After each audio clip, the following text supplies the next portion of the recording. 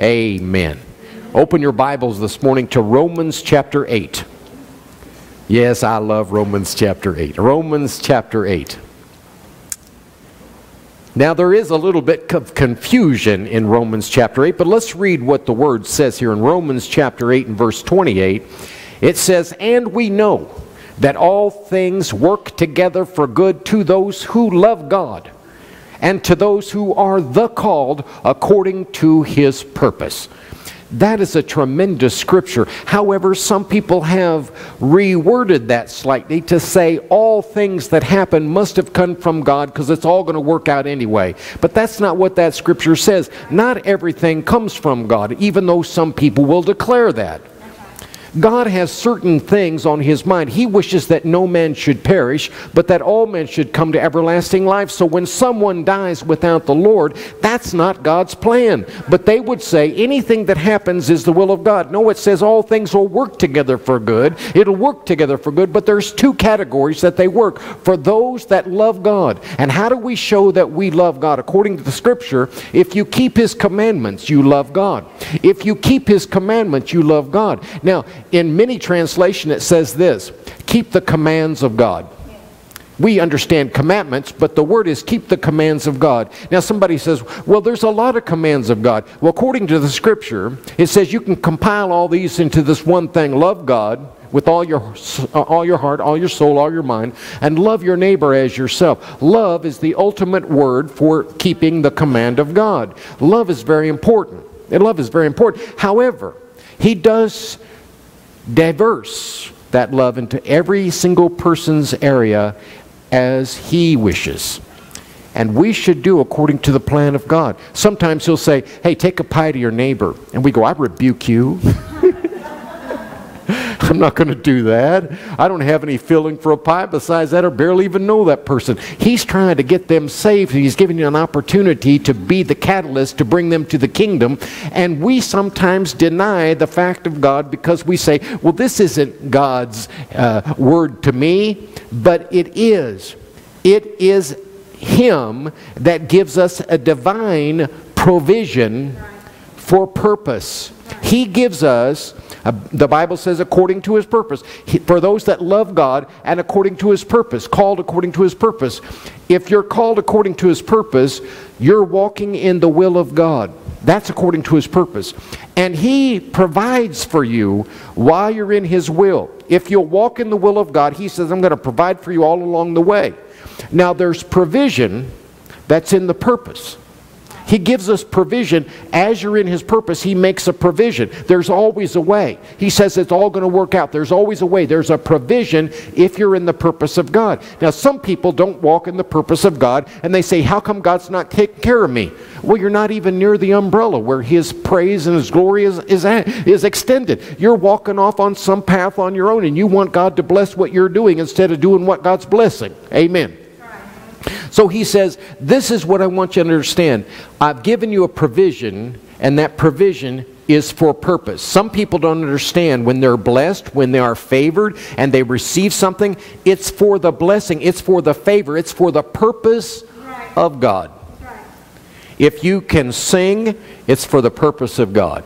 If you can speak, you ought to use it for the purpose of God. That's what He gave it to you for. Your IQ, your talent, your finances. Some people get confused about their finances. They think, well, I've got enough money. God's just blessing me. It's for a purpose. It's not only so you have enough, but so that you can bless everyone else. He wants you to start to use it to bless others. It's going to make you have more because you realize that's your purpose. Some people are called to a ministry of finances, and they haven't yet arrived. They're saying, well, I've got enough to cover my bills, so I'm okay now.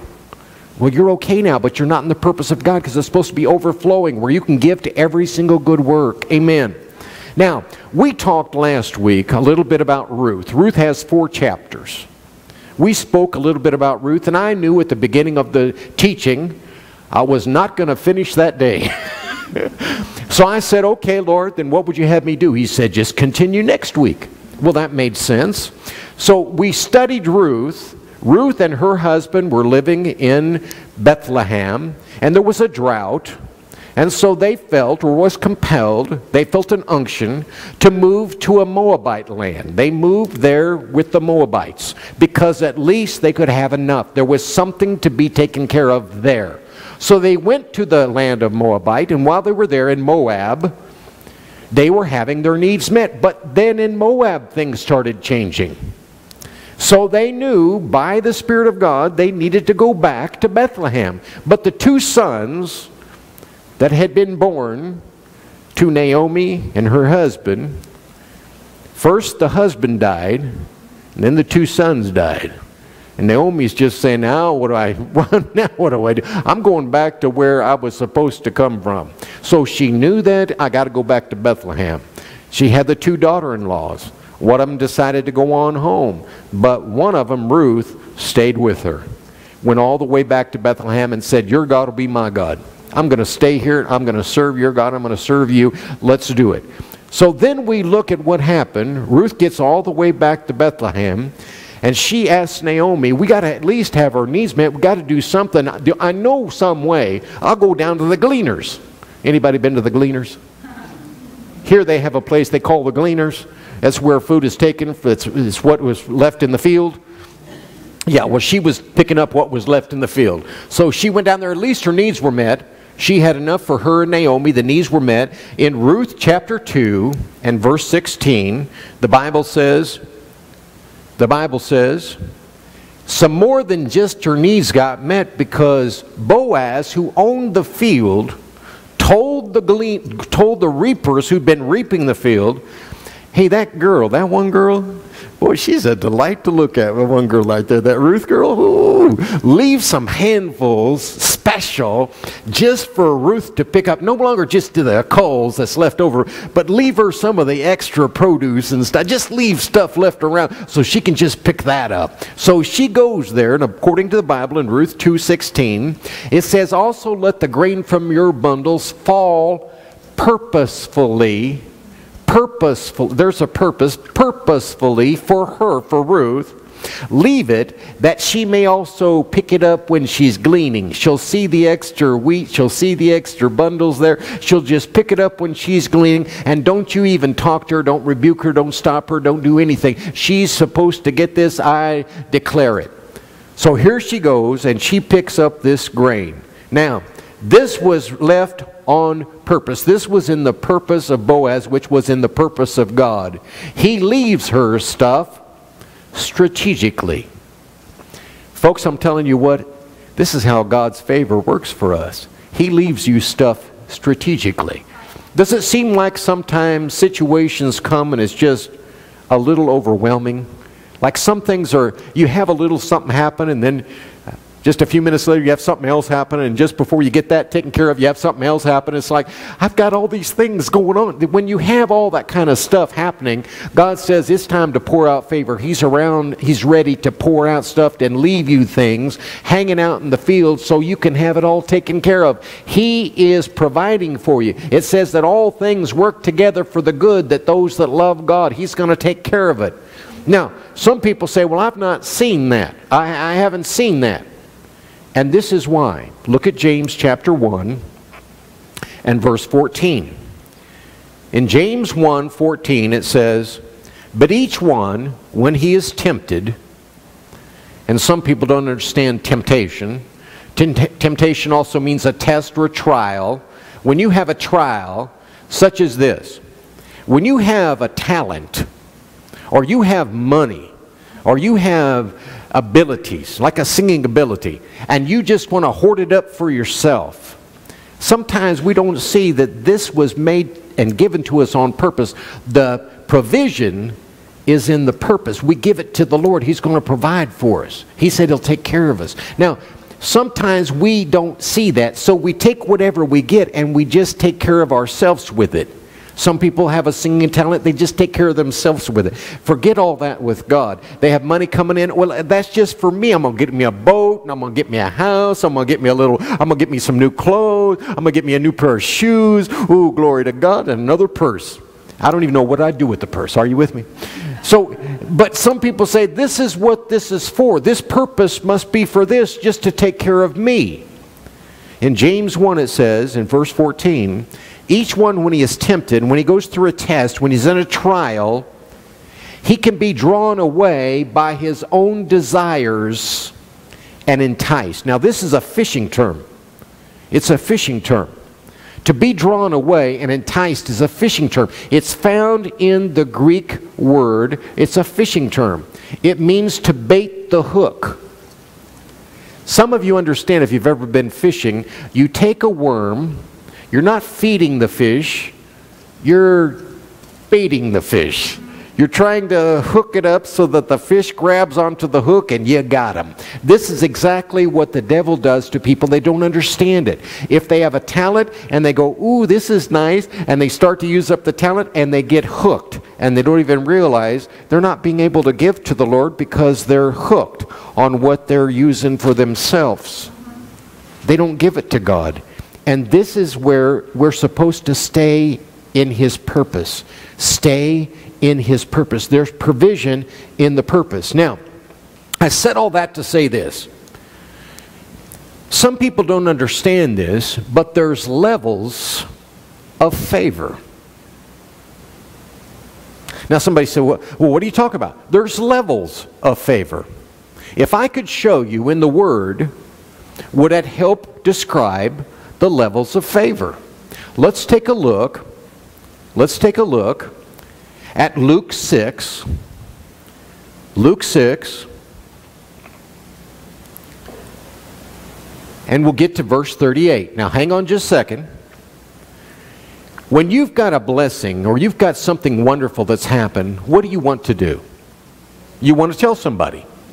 You know, even when we have, listen, we find $60 on the street, we call 2 or 3 friends, I got to tell you what happened to me. Let me just tell you what happened to me. And so they go, here's what you usually do. Instead of just starting out with your story, how do you start? You start with the niceties. So how are you? Good. And how's the kids? Fine. And you're just you're formulating your conversation in such a way that you can maneuver it into letting them know what happened to you. So you're moving the situation in such a way by your conversation. You could care less about them. You want to tell them what just happened to you. So you get them to understand, yes, I'm concerned about you and I'm thinking about you and everything's okay. And now ask me about me. Ask me. And they go, what about you? I'm glad you asked. So you start the story and you say, oh, I just would happen to be walking down the street and there was $60 laying on the ground. There was 3 $20 bills and I picked them up. There was 3 $20 bills. I put them in my pocket. I said, glory to God, that's the favor of God. Can you see that's the favor of God? And you want to tell them how excited you are. And they usually say something like this. Well, isn't that nice? Because it didn't happen to them. So they can't understand how come you're so excited about your blessing when they're not blessed. People don't get it. And here's what happens to people. If we are blessed of God, we want to share. I'm privileged to understand a specific situation that happened in Tulsa, Oklahoma. Right after the time when we were there, we lived in Tulsa, Oklahoma 6 years. And there was a family that had joined there to go to a ministry school. And while they were going to school, they were living in a little apartment. And when I heard this story, I said, this sounds kind of familiar. Living in a little apartment. And they got tired of apartment living. So they said, I think we want to move. So they told the Lord, we would like to move. And the Lord said, pray for an entire 6 months about the favor of God. That you walk in divine favor. And they said, that's an awful long time to be having to say that favor. Why can't we just say it once or twice and walk out the door and have it happen? Because the Lord said, I want to get your mind renewed to this idea that favor is yours now. But it's going to take a refreshing and a renewal of your mind to think the favor's upon you now. So they heard this and they began to say, favor of God's on me now. And it went along 6 months, half the year in the first year of their ministry school. And they began to say it, oh, favor of God's on me, the favor of God's on me. They didn't see any difference. They lived in that little apartment. But came a time, they finally said, after 6 months, we want to get into a place of our own. So they got a realtor, and they said, can you help us find a place? We want to get a place of our own. It's important. So the realtor took them out and showed them what they could afford, and they said, you know, it's not everything that we were really looking for. And the realtor said, well, this is what you can afford. This is what you can qualify for. And they said, that's you know, maybe we should look somewhere else. So the realtor took them somewhere else to look, and they started saying, oh, it's getting a little bit nicer. And they looked at about a dozen houses, and they didn't see what they wanted in Tulsa, Oklahoma. And they looked, and they said, you know, just not finding what I want. And finally, they told the Lord, they said, well, we're praying for favor. What's the deal? Said, call the realtor back and tell her, show us a house that you would buy. So they called her back and said, what kind of house would you buy? So the realtor took them to a ritzy area. And they saw the house, and they saw the for sale sign. They went, woo, and then they went, la la, and they'd take me inside. They walked around and looked at the place. It's about 2,500 square feet, and they said, this is nice, got a full acre, it's a really nice place, it got 4 bedrooms. This is great. And the realtor said, yeah, it's a lot above your means. And they looked at it and said, you know, maybe you can make them an offer. And the realtor said, well, it has been on the market for a little while. Perhaps they'd consider it. It's been on about 6 months. So the realtor looked at him and said, you know, what kind of offer would you make? And they said, how about half? And the realtor said, you can afford that, but you can't afford this. And she said, well, you know, I guess I'm obligated to make your bid anyway. But I'm going to tell you something. I'm going to tell you something up front. 6 months ago, we had another person try to get this house and offer $10,000 below the list price, and they turned them down. That's real encouraging when you hear stuff like that right after you've just decided to offer half price. So they offered half price. And it went in, and sure enough, the next day they got a word back, and the realtor came back and said, well, like I said, it probably wouldn't consider it, but for whatever reason, they took it. And they said, that's favor of God. That's what that is. That's favor of God. When you have something like that happen, you want to share it. And this happened after we left Tulsa. They got this house, and I was so excited to hear that, because I said, that's favor of God right there. We need to get ourselves lined up to receive. Now, would you like to understand the levels of the favor of God? Look at Luke 6 and verse 38. Because if you're in joy, there's a level of joy. If you're in peace, there's levels of peace. If you're in victory, there's levels of victory. Even if you're in ministry, there's levels of ministry that come according to the favor of God. If you listen to how these blessings come, these favors come, look at this, Luke 6:38, and here's what it says. Give, and it shall be given to you, good measure, pressed down, shaken together, and running over will be put into your bosom. For with the same measure that you use, it will be measured back to you. Now, I've read this verse hundreds of times, but while I'm reading this verse this time, the Lord says, these are the levels of favor. I went, I don't think I've ever seen that before. You'll have to explain it to me. I did one of those Ricky and Lucy things. You have to explain it to me. So he says, look at this. Here's what I want you to see. There's good measure. There's good measure. This is where you have enough. Somebody says, well, that's good measure. I got just enough. I got enough. I got enough. If you got your bills paid, I've heard people tell me, well, I don't have everything I want, but I've got all my needs met. You're in the first level. You just made it to the first level. You got enough. Good measure. Are you with me? That's good measure. Then it says, press down. Press down. Well, now you got some room for more. Okay, Lord, thank you so much. I'm moving up. Oh, glory to God. I'm dragging one foot, but I'm moving up. Are you with me? He says it's pressed down. Then he said, now this part is the third one, shaken together. This is where it's densely compacted together to a close-knit area so that not only do you have it pushed down, but he says now it's shaken down to all the areas are compacted and pushed in together. Some people understand this in a science project. You take a bottle and you put in there a bunch of rocks. And you say, well, is that jar full? And people say, yeah, that jar's full. But then you can take little sand and you pour about a gallon of sand in the same jar and it fills up all the little areas where the rocks are. And you go, is the jar full? Yeah, the jar's full.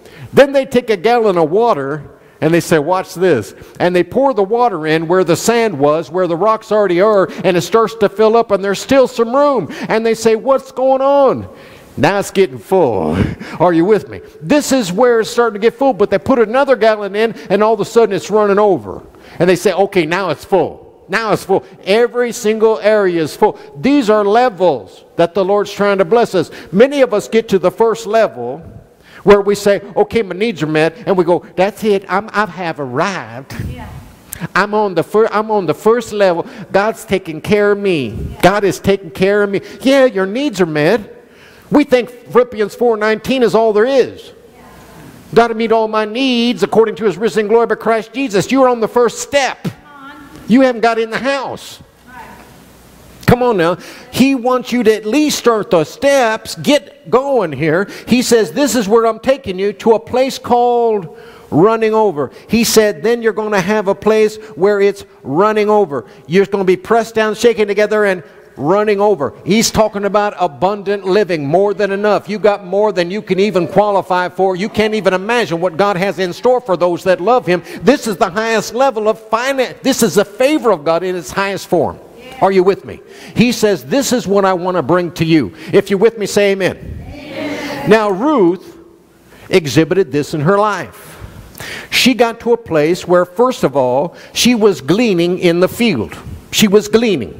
And because she was pulling up a little bit, she was taking about an ophar, she was taking one measure, it's about a bushel. It was enough for her and Naomi to have their needs met. She had her needs met. And she was doing this, she was in just enough. But Boaz saw this beautiful woman and he said, Ruth, get a load of that woman right there. That's something right there. And so he says, I got to help take care of her. And he tells all the people that are reaping, he says, leave her extra when you go through the field. Take from your own bundle handfuls and leave it on the ground so she can pick up, strategically lay it down so when she's walking by, she just picks up what I have already purposed for her to get. Now this is, somebody said, well, this is a favor of God. Yes, but it's only the second level. It's only the second level. Let me explain. This is a welfare mentality. It's been pressed down, but now she's got a little bit more. She was gleaning, but now she's gleaning and picking up bushels full because she's got whatever has been left for her. Are you with me? Now she's got a little extra. Some people get a little bit extra and they go, oh, I'm being blessed. Oh, really? Yeah, I got $10 this week. Glory to God. You know, $10 doesn't go a whole long way at the store. Are you with me? You go in the store and you say, well, I got a sack full here today. And they go, what do you have? Let me see here. You got this? Mm-hmm. Got that one? Mm-hmm. Got that one? Okay, that's $24. You don't get a sack with that. Mm-mm. You got to carry that on your purse. You don't get a sack till you get $25 worth. Now, some people say, well, I'm being blessed. But then Boaz took her aside and gave her extra. Not only was she getting in the field, but he gave her extra 6 bushels. We're talking about good measure, pressed down. Now it's good measure, pressed down. Now it's shaken together. Now we're talking compressed and tightly fit. She got 6 bushels. She's trying to carry 6 bushels home to Naomi. Come on now. She's like, I'm taking this home. This is a blessing of God. I'm taking this home. And she's toting off this 6 bushels. Then Ruth becomes Boaz's wife. The same field that she was gleaning in now belongs to her. Come on now. We're talking about the very thing that we don't even expect, the very area where you've been working one day, if you'll continue to follow the Lord, couldn't be yours. Are you with me? He says the very area, she's got it running over. It's running over. Now look at 2 Corinthians 9. Praise God. This is just the introduction, don't you know? Now hang on. 2 Corinthians chapter 9, and we look at verse 6. 2 Corinthians 9 and verse 6. But this I say, he that sows sparingly shall also reap sparingly, but he that sows bountifully will also reap bountifully. He's trying to tell us something. We're trying to get from faith to faith. We're trying to get from glory to glory. He's trying to get something to you to get you to the next level. He's trying to show you how you can move to the next level. I'm trying to get you to the next level. Now, many church people, they get going into the things of God, and then they get stuck. They get going because at least my needs are met, and they go, well, that's good. At least my needs are met. Hallelujah, praise God, thank you, Jesus. And some people get a little bit more. They say, hey, I picked up some stuff that was extra, that was left. Praise God, and that's good. And they live from that miracle to miracle. One miracle, and a few months later they get another miracle. And a couple of years later they get another miracle. They're like, oh, praise God, hallelujah. At least I'm having a miracle now and then. Glory, that's good. But when the miracles get closer together, and when the miracles start happening every day, then you got overflowing. And people just want to get around you because you're highly favored. Are you with me? This is what the Lord is trying to do for us. Don't get stuck on a level. Get ready to move. This is where God wants us to go. It's okay. Some people like it. They like getting good measure. They like saying just enough. They're happy with just enough. And you say, how you doing? I got my bills paid. Glory to God. Hallelujah. Thank you, Jesus. Praise God. You know, praise God. Amen. But He's trying to get you to another level. He's trying to get you to another level. Amen. We choose to be satisfied sometimes on the level that before we get to the place where God's trying to take us, where His purpose is, the highest level of favor. And I'm going to encourage you, get to that level. We get frustrated sometimes in life if we're stuck on a level. If you get stuck on a level, at least your needs are met, you can do like this. Well, I wish I had enough money to go to the movie. Well, at least my needs are met. Glory to God. And we start getting frustrated because we haven't moved to the next level.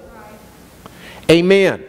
I'm helping somebody. Now there's a biblical example of this, and this is found in the children of Israel when they were in bondage, and found in Ezekiel chapter 16. And then we start looking there at about verse 11.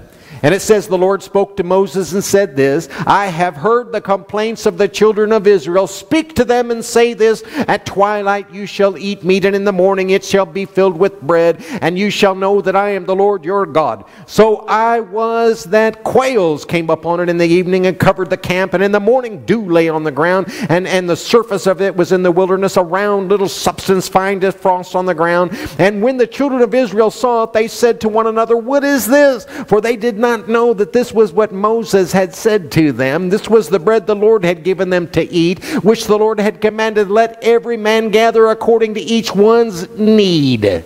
It was just having the needs. A little bit more. This was kind of at least they weren't in bondage. At least their needs were met in bondage, right? Their needs were met in bondage. They ate. They had leeks and garlic. Their needs were met in bondage. They had children. But they're in bondage. Some of us don't understand, if you're just at the needs met level, you're kind of still in bondage. You can't get to do what you want to do. You can't go where you want to supposed to. You can't fulfill the purpose if you're still getting just your needs met. You can't give to every good work because your needs are just getting met. Then he says, I'm trying to show you something here, this biblical example. He gave them water from a rock. He gave them a cloud when there was heat. He gave them a pillar of fire when it got nighttime and get cold in the desert. He gave them all kinds of stuff. He gave them manna. He gave them quail. He gave them handfuls of stuff on purpose. Are you with me? But like I said before, this is a welfare mentality. Some people get stuck here thinking God's going to take care of me like this all the time. At least He's changing you from one level to another. You can't get stuck here because He's trying to show you, I'm trying to get you to another level. And some people get stuck here thinking, well, God helped me like this before. I don't know why He's not doing it now. Because there's another level. And you haven't arrived at that level. God's trying to get you to a level called overflow. And this level is where we sometimes stop along the way because we get satisfied or we get frustrated and we end up staying there. I'm helping somebody. Now, when I got this from the Lord, I'd never taught this before. I'd never even seen this before. But I said, Lord, I understand this now. I see this. Here's what He told me. He said, look at 2 Corinthians 9 and verse 8. 2 Corinthians 9 and verse 8. And God is able to make all grace abound towards you, that you always, and there's that all verse, I love this all verse, you always having all sufficiency in all things can abound to every good work. You know, sometimes we can't even abound to our own good work, let alone every single good work. He says, I'm trying to help you through this. I want you to abound to every single good work, where that is more than enough. More than enough. You got more than enough. It's not just gleaning because you're making enough. It is not just handfuls dropped and you're making pressed down. It's not just extra given to you in 6 bushels so it's all shaken together. But He says, I'm trying to have you not be satisfied with just other people's droppings. I'm trying to get you to a place where overflow happens to you all the time. How many would like that? We're talking about a different level. We're talking about a different level. Now, I have walked in just enough. I have walked in pressed down, where the Lord provided. All kinds of stuff provided. Now, I don't mind the provision stage, where somebody takes care of me. Now listen to me. I would prefer a ride to church than just to walk. Are you with me? But I'm a grown man. I want my own car. I want my own car. So I told the Lord, I said, it's within your will to give me a car. You know that God has given me more than one car. I am blessed in that. And then we've been praying recently. He said, I'm about to pour on you something you couldn't do yourself. I'm going to give you a car. I have had many blessings in nature, but this is where don't be satisfied with droppings and don't be satisfied with whether people have. But He says, I'm ready to move you to another level. Everybody listen to me. Get ready to move to another level. I've gleaned before. I've picked up droppings. And in that area, we can become codependent. Instead of just doing what God says to do, we get just satisfied that somebody else is taking care of us. Are you with me? But God says, I'm taking you to another level. Everybody say this. God has taken me to a new level. Now, Ruth in chapter 4 ends up owning the very field that she was gleaning. Now think about this. She was given favor in such a way. And the Lord said, I want you to write this down. This is the title of the service for today. Favor's advantage is upon me. The favor's advantage is upon me. And He said, I want you to see it like that. I put favor on you. He said that to me. I put the favor on you on purpose. The favor's advantage is on you. And anyone that helps you, they'll get the same favor. Yes. Amen. He said, here's what I'm trying to do. I'm showing that the favor's advantage is upon me. When I was working, wherever I've been working, whatever I had been doing and working so hard at, He said, tomorrow you could be owning. Are you with me? Amen.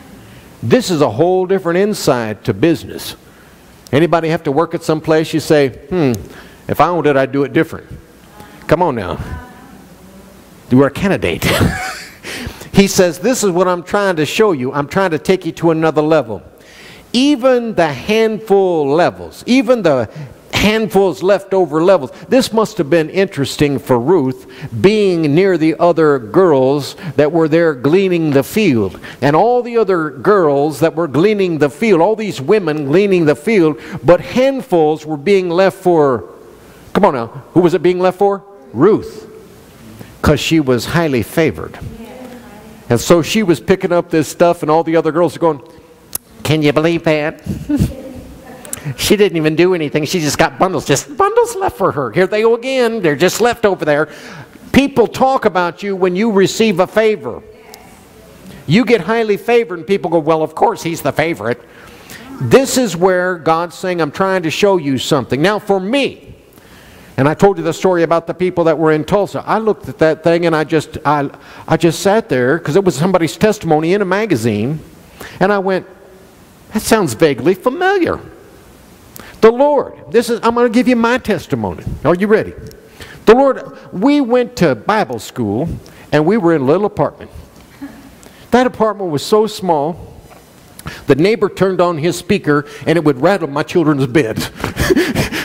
It was like, Lord Jesus, please don't make us stay here, any place but here. We thought we were moving into a nice place. Now we moved to Bible school with nothing. We had nothing. But we knew that the Lord was sending us there. So we're in Bible school in this little tiny apartment. And there were times we didn't have any food. And I said, Lord Jesus, we don't have any food. I couldn't even go on outings with some of the other church people because I didn't have any food to take. And I said, well, I'll go. And I went anyway. And they said, well, what are you doing? I said, well, I'm fasting. Glory to God. And people come over and say, well, let me give you something. No, I'm fasting. You know, unless, of course, somebody wants to give me something, then the Lord said I could eat it. Man, I'm eating that food. I'm like, Lord Jesus, I want to take care of them people at home. My folks at home don't have anything. My wife and my kids are just sitting there with no food. I come home and I said, you know, somebody blessed me on a weekend. I was able to eat something. I said, I was praying for you. I bought a potato chip home. I was praying for you. I was praying that God would bless you. And we get a ring on the doorbell.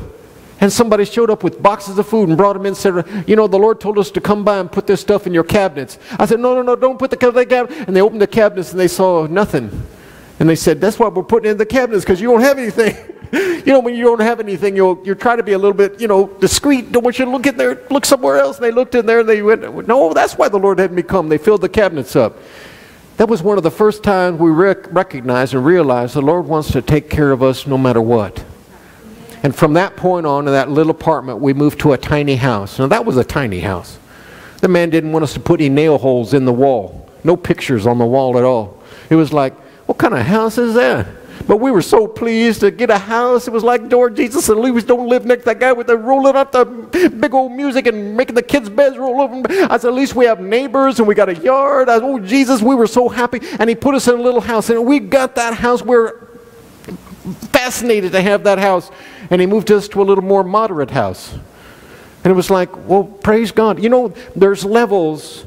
And even though I've described to you 4 levels, there's lots of little intersecting levels along the way as you move to another major level. And then there's a lot of little intersecting levels as you move to another major level. And our God took care of us and moved us to this moderate house. I remember the first house we bought. That first house cost us $50,000. And it needed a major overhaul.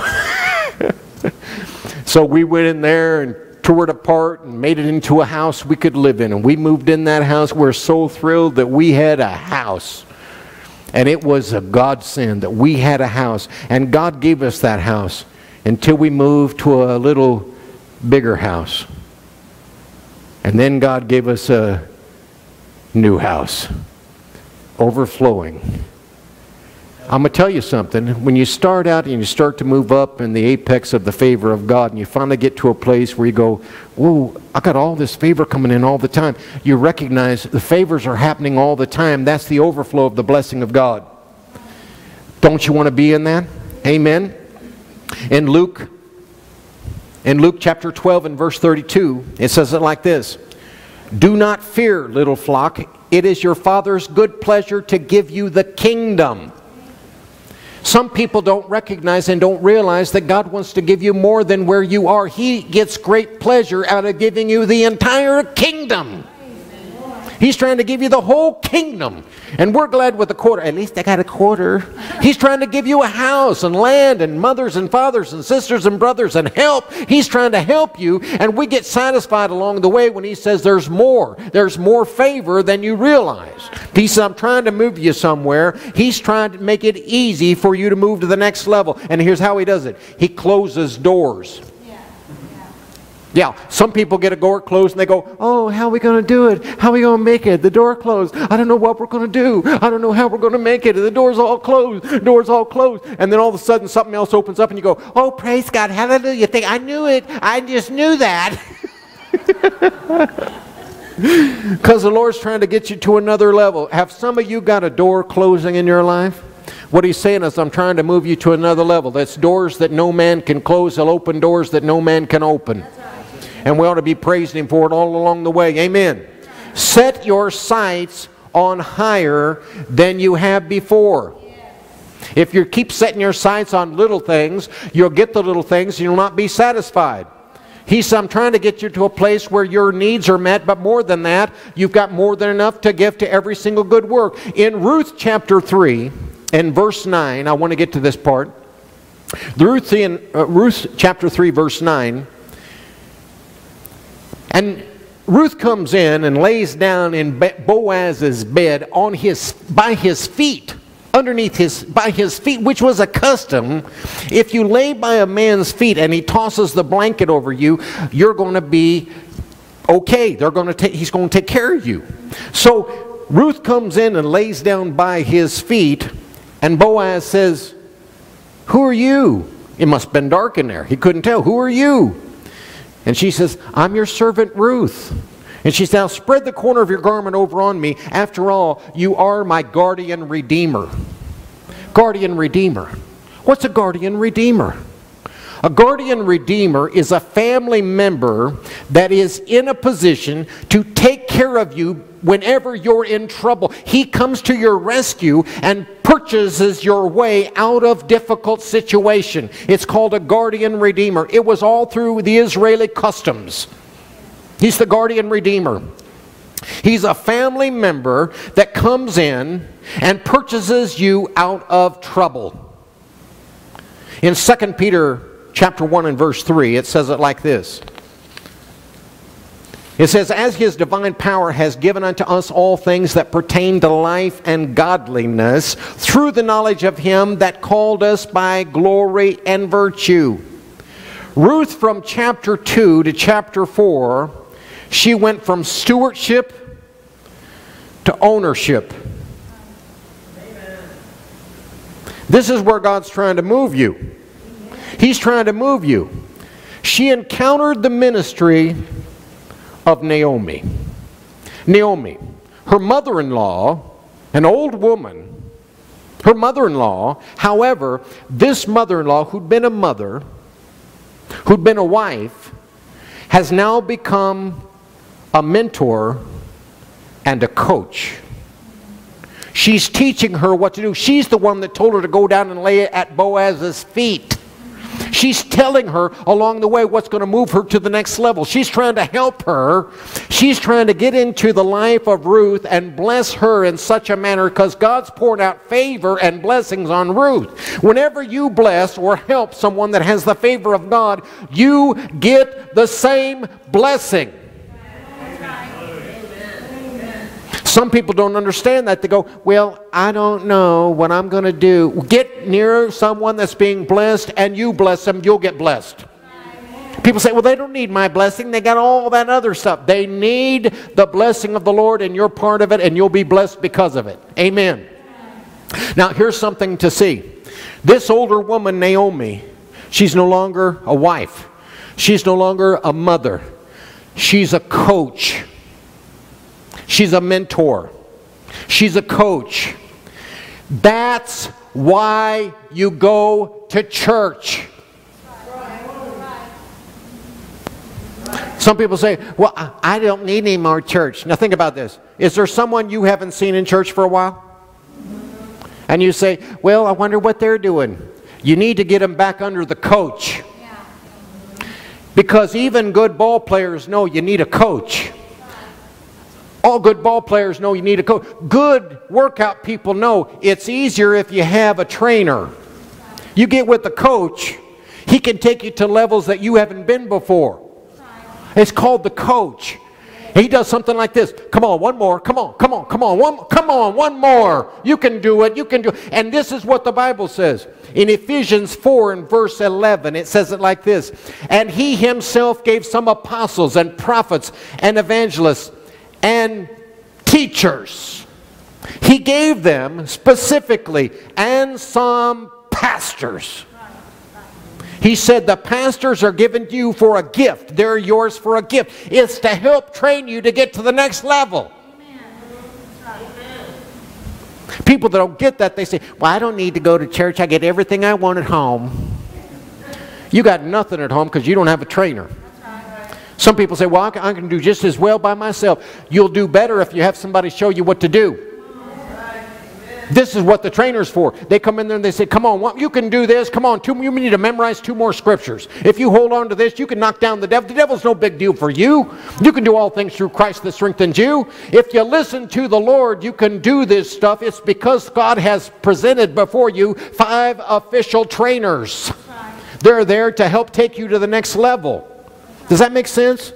All of a sudden you're like, oh, that's why we should go to church. Amen. And they're to help you get to the next level. And God put those in your life to equip the saints to do the work of the ministry. It's to help you get to the next level. He said, I'm trying to show you something. I'm trying to show you something. And by helping Ruth, the Bible says Naomi was blessed. Look what it says in Ruth chapter 4 and verse 13. Ruth chapter 4 and verse... Well, hang on to that for just a second. Ruth was blessed by helping Naomi. Just because your purpose changes doesn't mean God can't use you. I think that we've been somewhat confused. She's no longer a mother. She's no longer a wife. She's become a mentor. And in this spiritual translation from one place to another, some people think, well, I don't know if I can do that. Listen to me. It's not menopause. It's purpose pause. God is trying to get you to another purpose. He says, I'm going to show you something. He's going to lay out purpose for you. He restored Naomi in her health. He restored Naomi in her purpose. And he set her up for what she was supposed to do. Now Ruth chapter 4, verse 13. So Boaz took Ruth and she became his wife. Wow. And when he went into her, the Lord gave her conception, and she bore a son. And the women said to Naomi, Blessed be the Lord, who has not left you this day without a close relative, that this may be the name and famous in all of Israel. And may he be to you a restorer of life and a nourisher of your old age. This woman, Naomi, became the nursemaid for this baby that was born to Ruth. And she was restored in her life. She was restored in her age. She was restored in everything. She was blessed physically. Favor fell upon her because she was blessing Ruth. Are you with me? And she was blessed. And it was said, she is this daughter of yours, this daughter-in-law of yours who loves you, has blessed you and favored you more than 7 sons could have borne you with this one child. Naomi took the child, laid him on her bosom, and became a nursemaid to this boy. And the neighbor women all gave him a name, and the women, they said, there has been a son born to Naomi. That because Naomi took care of the child all the time, they always saw the child with Naomi. It was like Naomi's own child. Are you with me? And they called the name of this boy Obed. You know that Obed was the father of Jesse? And Jesse was the father of David. David was in the lineage of Jesus. If there had been no Obed, no Jesus. It was the purpose and plan of God to pour out favor upon Ruth. She gave Obed. Obed gave Jesse. Jesse gave David. David was in the lineage of Jesus, who is our kinsman redeemer. He's been made not only our guardian, He's our kinsman. He is our family member, specifically called to take care of us when things are bad. He's trying to help us out, and He's trying to show us there's something more. He's pouring out favor on those that are favored. If you'll help someone favored, He'll pour out blessings on you. Amen. This is really a great lesson for us to learn. God's trying to show us something. We get a little bit confused as to where God's taking us. He says, I'm trying to take you somewhere on purpose. On purpose. Amen. The favor of God is ours in Jesus' name. Now, favor's advantage is upon me. And the Lord said me to declare that to you today. And He said to make sure that you knew that. He said this church has been given an opportunity by God to walk in divine favor on another level. And it's all in your hands, because whatever you give is given back to you. When you give your time, or you give your talent, you give your money, it moves us to another level. If you see a church and they got 30,000 people, you go, whoa, they're being blessed. Yeah, when you got 30,000 people giving, you can do something a whole lot different than 30 people giving. Are you with me? So God's trying to show you something. Now this morning, we got to pray.